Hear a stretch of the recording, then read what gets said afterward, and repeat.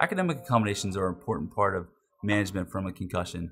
Many student athletes have a hard time in school because the brain when it's injured, it has a hard time learning and doing the typical things we do in an everyday academic setting. The goal of accommodation is the balance between not doing too much work so they stay on top of all their academics, but allowing the brain to rest. If you can have a good balance between the two, the recovery for a student athlete is going to be much better and much more efficient. You have to remember that individuals with concussion don't look injured.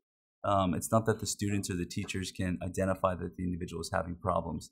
So the more you can communicate with the student, the teachers, and the parents and get them the academic accommodations that they need, the much smoother the transition will be going back into school. We want to progress kids back into school, starting off with a little bit of school and then progressing to modified days and then full days. Just like any other thing, we want them to rest and then increase activity level as they feel better.